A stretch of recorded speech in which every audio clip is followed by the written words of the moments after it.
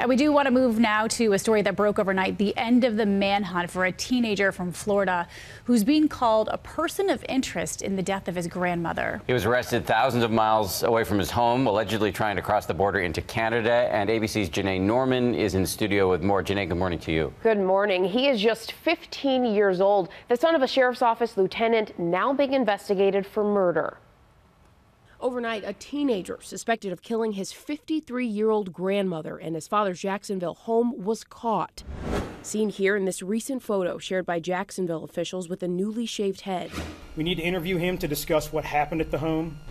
Jacksonville Sheriff's Office confirming that wanted 15-year-old Logan Mott is now in custody, detained by Customs and Border Protection, trying to enter Canada in his grandmother's Dodge Dart. Mott had traveled over 1,000 miles from Neptune Beach, Florida to Buffalo, New York, where he tried to cross the Canadian border and was eventually stopped by Customs. Authorities had warned Mott was believed to be armed and dangerous. Firearms were taken from the home on Seagate, so extreme caution should be taken. Now police seeking answers from Logan, a person of interest in the death of his grandmother, Christina French. The two were supposed to pick up his father from the airport Wednesday, but they never showed up.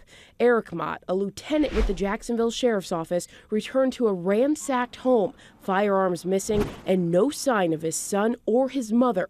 Police making a gruesome discovery as they searched the home for clues. The processing of the home on Thursday revealed evidence of foul play and potential criminal violence inside, and then late in the day, a potential grave site outside. The body, believed to be grandmother Christina French.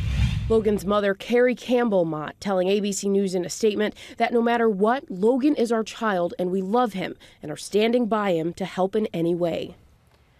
And Mott and his grandmother, Krista French, were first reported missing when Logan didn't show up to school on Monday. And at this point, a positive identification is still pending until a full autopsy is complete. Sad story all around. Janae, thank you very much. Hi, everyone. George Stephanopoulos here. Thanks for checking out the ABC News YouTube channel. If you'd like to get more videos, show highlights, and watch live event coverage, click on the right over here to subscribe to our channel. And don't forget to download the ABC News app for breaking news alerts. Thanks for watching.